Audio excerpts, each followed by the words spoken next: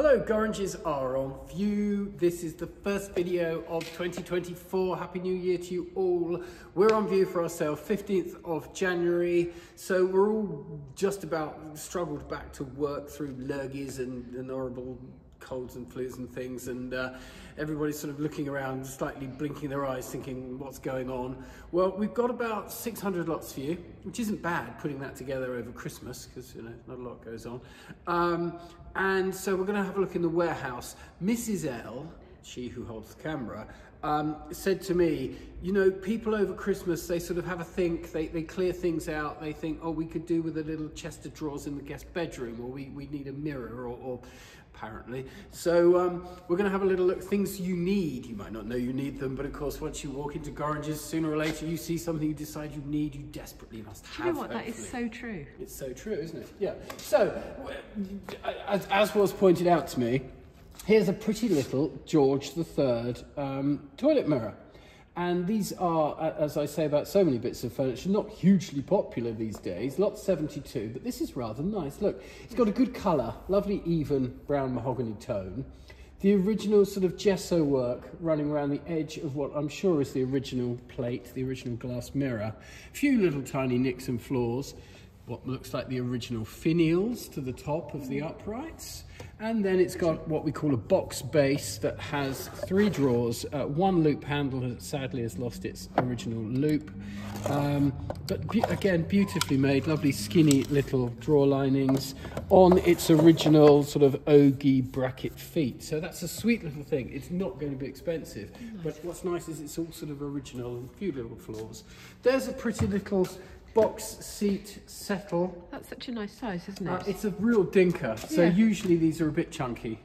They're sort of 3 to 4 foot plus. This is a nice little one. It's also shallow. So modern homes don't have the depth, or certain hallways and things. You haven't got the depth for a great big one that sticks out. Slight French feel about it in terms of the carving here and the fluting. There's your box that you can still chuck your shoes and boots in or what have you. So that is lot 44. Again, sort of a useful piece of furniture, but with a degree of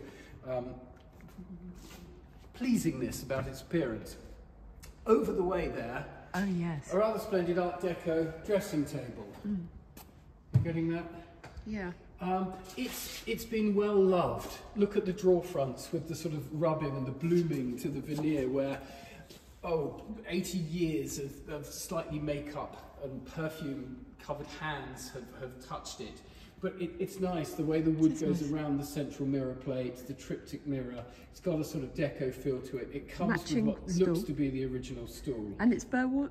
I would say it's burr walnut, yes. Nice thing. It's somewhat faded. Would love a polish to bring it back to full colour. Wow, it would zing there. That is lot number 9. Yes. There's a matching sort of millinery chest elsewhere in the sale. So we've got quite a few friends who are moving and so on. Things like this, the white drawers and so on.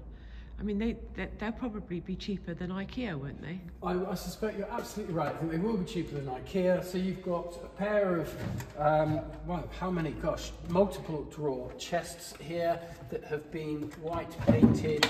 They're not of any great age. You could paint them any colour you wanted. You wouldn't be damaging the value. Handles are, you could get those handles off. You can unscrew them from behind. So, and then you've got a pair of painted bedside chests here, lot 69. Again, nothing fancy about them, but they would certainly do the job. They're solid wood, and as Mrs. L says, they're perfect to sort of stopgap or to decorate and beautify and what have you. Lot 67, nice 2 French low seat gilt wood frame chairs, both of some quality, little nicks and bashes and what have you. So we sort of run on. There's a big leather Chesterfield here, lot 66. I'm going to go round. Can you see that? Yes. It looks to be, it's not of huge age, but again, it won't be huge money, it won't be expensive, it might well be rather useful. There's a curious thing behind it actually, look at that, the sort of metal frame with all these, almost like printer's block trays inside it. One of those industrial lookers. Bedside tables. There we are, bedside tables to match the dressing table, lot 63, handles gone slightly south, the bits maybe. And there's bits also a chest are of drawers, inside, possibly aren't repairable. So more of this deco bedroom suite popping up through the cell. So some interesting bits of furniture in the warehouse. Come along and have a look. We'll go and have a look at the smalls. Okay, in the main room, what's interesting? How about lot 719? Look at this, huge great painting. This is St. Catherine Reading. It's a 19th century Italian copy, but good size and fairly well painted. You getting that? It's a nice age to the back, as you can see. Always nice. I always like to see the backs as much as the fronts. That was what 719.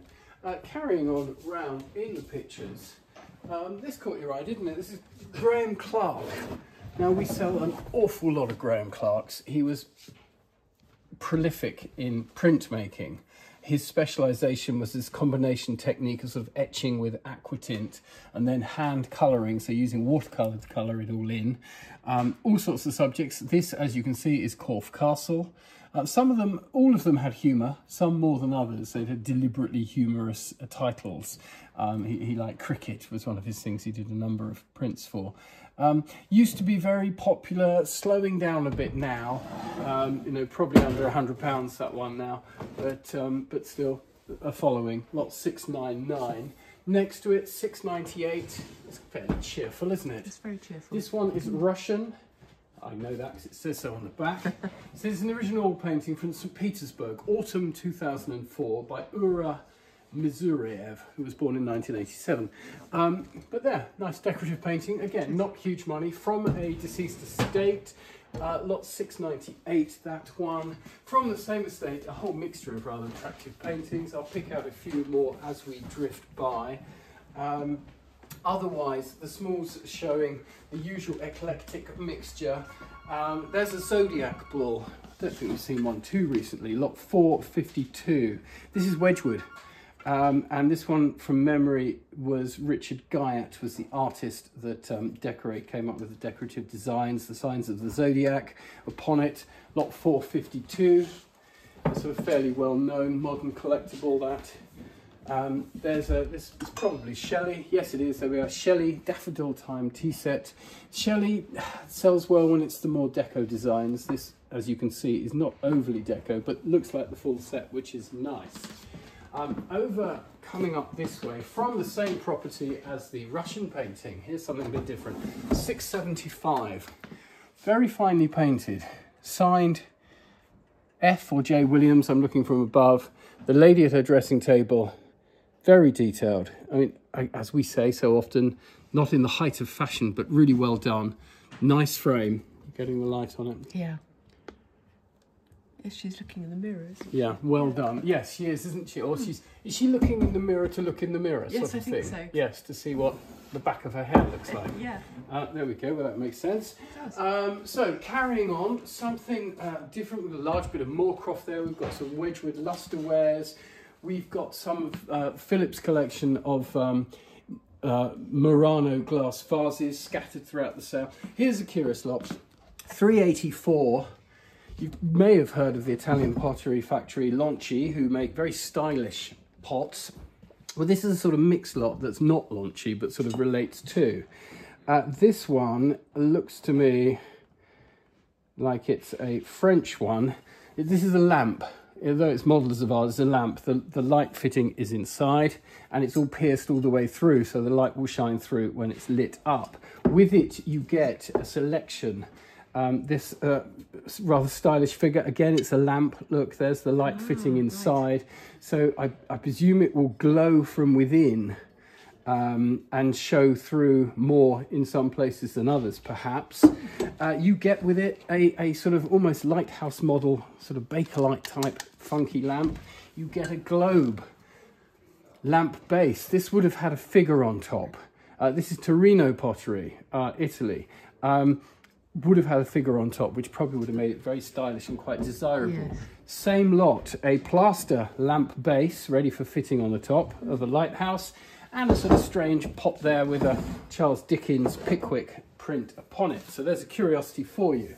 Smart clock here, lot 370. Boule work, we've talked about this in the past.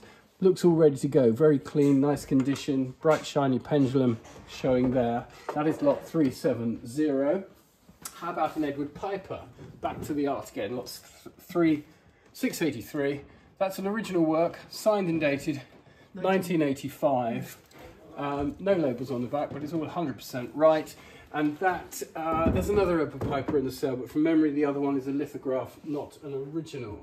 We'll drift round to the other side. So over this side, again, nice mixture here, but I'm picking up lot 252, always trying to show you something different. This is a bronze, it's signed Kai's back. You might be able to see that down there. Quite big and bold. The Snake Charmer, as you see it there, lot 252. Nice green marble base to it. Condition all looks good. Other bronzes available in the sale. Now, a couple of highlights, unusual things. We like to share you unusual things. Lot 459. This, Dan's had a good look at this. So what are we looking at here? We're looking at a glass vase in the sort of Vaseline stroke Fevriel style. So when you see this sort of golden tinted colour, sometimes the colours are really showing when you tilt it. Excellent. There we go. This, wow. When you see the Vaseline colour, you're thinking more English. When you see the iridescent golden, you're thinking perhaps Tiffany. This, Dan is sure, is Whitefriars, probably Harry Powell for Whitefriars.